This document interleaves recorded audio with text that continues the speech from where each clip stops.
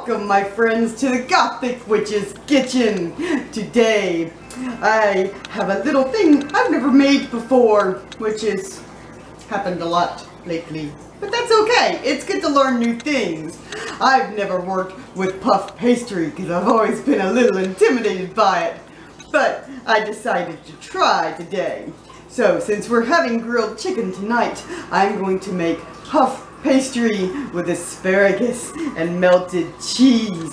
Now, when you store asparagus, instead of just throwing it in the fridge or whatever, you're supposed to store it in a glass of water. And then you can put it in the fridge. I leave mine on the counter, usually because I use my asparagus within 1 to 2 days of buying it. I did not this time, which could be a problem. I bought mine Friday night, and then I got busy this weekend. And my asparagus has sprouted. It is doing its own thing. It is continuing to grow. It's beautiful, but this will be interesting. I guess the long ones I'll just have to cut the tops off. It's still edible. I like that it's green and tentacly. It reminds me of creatures from the swamp, and we love that. What also I love is melted cheese. And I do love puff pastry, so let's hope this turns out okay. Let's get started. What we're going to do is we're going to sprinkle a little bit of flour on our work surface. Make sure your surface is freshly scrubbed.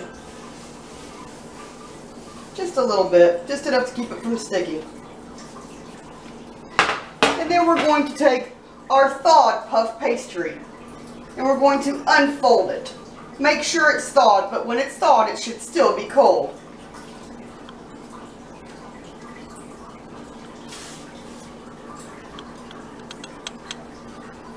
Make sure there's no paper stuck down there. Now we're going to cut this into 3 strips along the fold lines. I'm going to use a pizza wheel. I can't cut straight for shit. Damn, that's easy. Now we're going to take each piece and we're going to brush it with a little Dijon mustard. Dijon.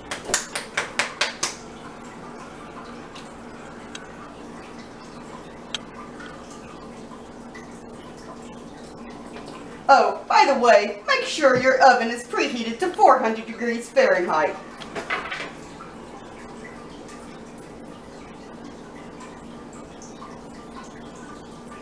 I'm just going to rub this on with a knife. Haha, I said rub it. Let's see if you can see this. So we're just going to try to spread this Dijon out evenly, as even as possible. Now, if you want these to be bigger, you can get a rolling pin and roll them out flatter. But I'm going to do it like this. Ooh, that's a lot of Dijon. Let me take some of that off. That could be a little overpowering.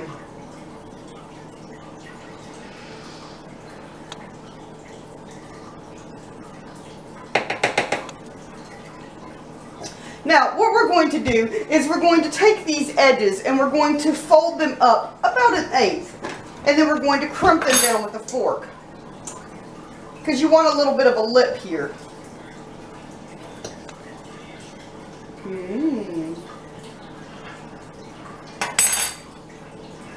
This might be where I might should have rolled it out. But that's okay. We're learning here. I'm just using my thumb and just gently rolling this over the side.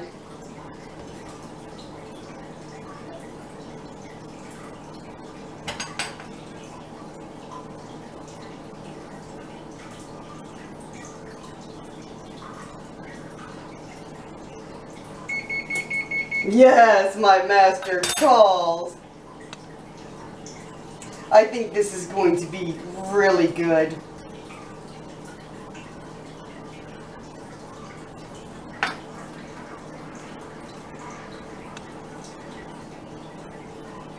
Once you're done doing that, we're going to transfer it to a parchment lined baking sheet.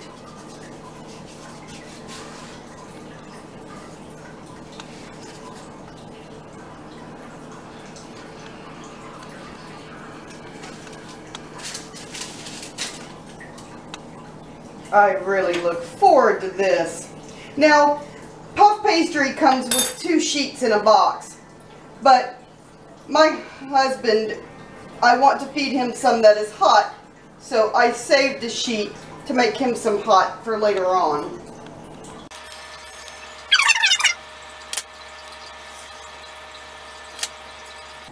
This one's not straight, but who gives a shit, right?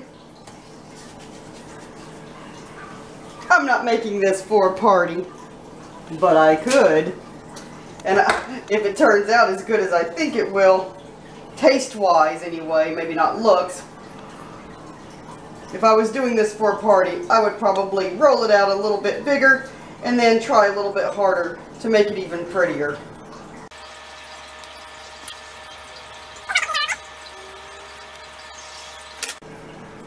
Yes, I know this is another very quick recipe, but there's nothing wrong with quick. Life has gotten busy, and many people don't have time to stay in the kitchen for a long time. We have many working fathers and mothers, and they need to be able to whip up something that tastes and looks fancy, but that's quick. Now what we're going to do is we're going to take this asparagus and make sure you trim off the stems. It's easier to do that.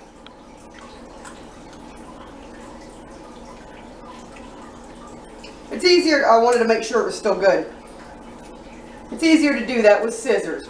I'm going to trim off these ends that have sprouted, and you're just going to lay the asparagus right there. Make sure you trim off the woody ends. Now, even though my asparagus has sprouted, it's not bad.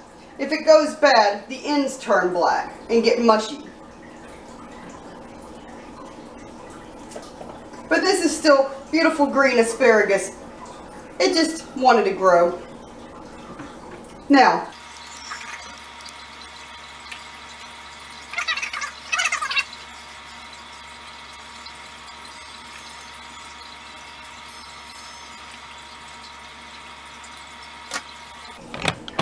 so you're going to lay 3 pieces of asparagus, and then comes the cheese.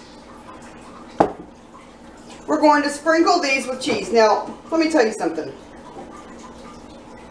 First, I'm going to show you, I'm going to sprinkle them with cheese. I went ahead and pre-shredded this. Don't buy pre-shredded cheese. Buy a block and shred it yourself. Pre-shredded cheese will not melt right because it's got like stabilizers in it.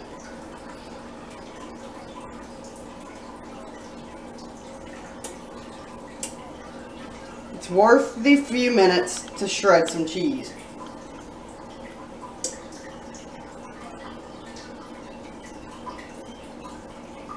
I think this is going to be delicious.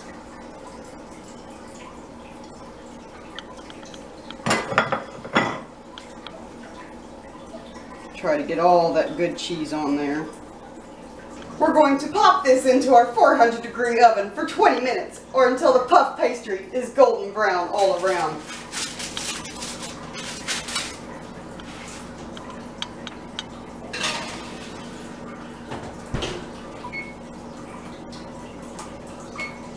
Wasn't that easy? We love easy here. Now, easy breezy, let me tell you about the cheesy.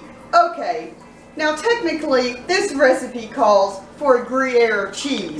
Gruyère cheese is very expensive, and which is broke. She don't spend money on expensive cheese. Gruyère is actually just a really aged Swiss. So if you want to, you can substitute with Swiss cheese. You could also substitute with a cheese that has got a creamier texture and a little better of a melting point, like Havarti. But that shit was expensive last night too, and I couldn't find Swiss cheese in a block for some reason. So what I did was I got Monterey Jack. It melts well and it's mild. You want a cheese that has just enough flavor on its own, but that is mild enough to where it doesn't overpower the other flavors. Everything should be in perfect harmony, and don't we love harmony? Especially when it sounds like diabolical music coming from the organ of the master of evil when he plays, but sometimes he gets, oh my god, but I digress. So 20 minutes and we'll be back. My master calls. Let's see what this looks like. Oh, I have to open up the oven, and I totally forgot. When you put the Dijon down, before you lay down your asparagus, poke the shit with a fork. I did it halfway through cooking so it would deflate. Otherwise, it's just going to be a huge balloon. I think mine still kind of turned into a balloon, but that's okay. See what this looks like. Ooh. Oh my gosh. That looks really good. Golden puff pastry with brown melty cheese and cooked asparagus. Now that looks delicious. Now comes the good part where I get to taste it. Hot.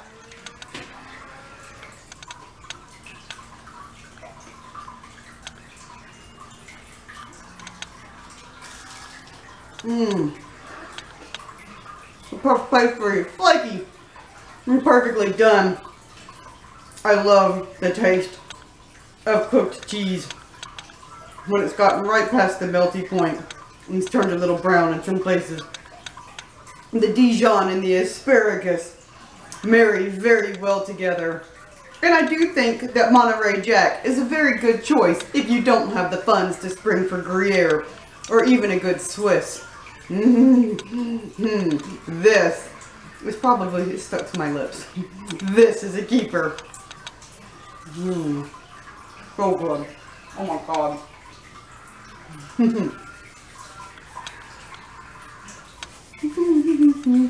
Thank you for joining me on another episode of the Gothic Witch's Kitchen.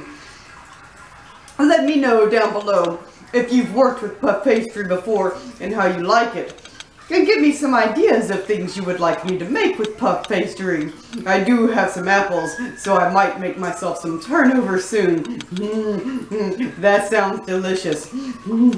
It's also good for a pot pie, which gives me ideas for next week. Click the notification bell so you know when I'm in the kitchen cooking up something diabolical, and I'll see you next week. Goodbye.